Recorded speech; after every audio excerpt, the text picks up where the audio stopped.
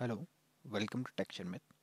In this session, we will discuss about the last method or last operator for string concatenation in CL, which is star TCAT.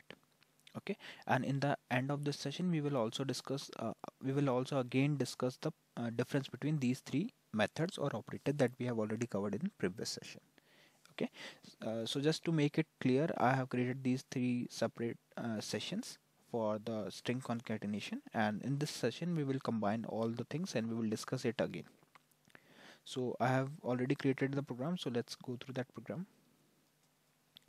So here on line number 11, what we are doing, we are declaring one variable named as new string, which is of type character of length 50. So this variable we will use to store the output.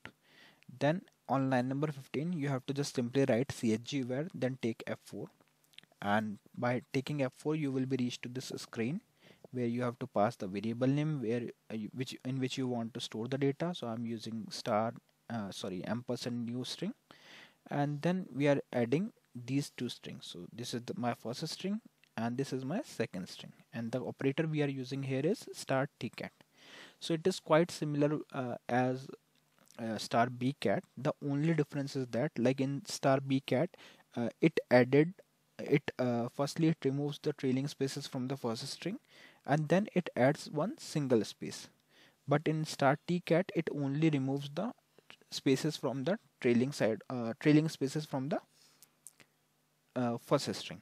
Okay, so this is the only difference. So what it will do, it will just remove these spaces and combine both the string as it is. So let's see. And on line number 18, we are just displaying the output to the user using sndpgm msg command. So I'm trying to compile it and run the code again. So yes, here you can see there is no space in between these two strings. It just remove the trailing spaces from the first string and show it as it is. Okay, so this is the only difference in star bcat and star tcat. So if I added any spaces in second string, then it will not change it. It will keep it as it is. So let's see. I'm calling it. So yes, it is not changing anything because there are two spaces from the second string. So it comes as it is, and it doesn't add any spaces from in the first string. Okay, so I hope now it is clear, and now I will in a short way, like I will again discuss all the three types or three operators in this video. So let's say we are using star cat. So what star cat will do, it will combine both the string as it is. It will not change any of the string. Okay, so it will be giving the same output, just it will combine the output. So I'm calling it. So yes, it just add both the strings without doing any changes in it.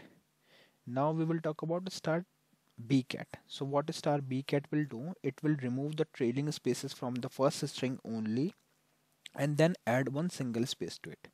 So just to make it clear, I am removing the spaces from second string so that we can identify it. And I'm now calling it again. Okay, there is some, yeah, it's star bcat, not ncat. So let's try to compile it again. Now I'm calling it. So here you can see that it remove the trailing spaces and add one space to it. Now again we will talk about the star tcat. So what it will do, it will remove the spaces but it will not add any space in it. So yeah, here you can see there is no space. So these are the only difference between star bcat, cat and star tcat. But all these three operators are very useful. Like if you want to concat the string as per the requirement, then you can pick any of the operator as per your requirement and you can perform the string concatenation. So yeah, that's all for this session. In the upcoming session we will discuss few more things. So thank you for watching Texture Myth.